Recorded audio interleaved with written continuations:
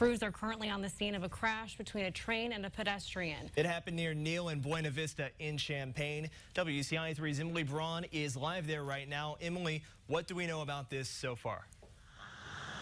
Well, Aaron, this happened about 20 minutes ago, and when we got here on scene, we saw a man being carried away on a stretcher and loaded into an ambulance. Just moments ago, they took that man away. So you can see back there the train still stopped on the tracks. Police are still on scene now, talking with people who were on board that train and trying to get more information. So at this point, we will keep you updated once we learn more about what has happened here earlier this morning. Please stay with us on WCIA.com and on our Facebook page.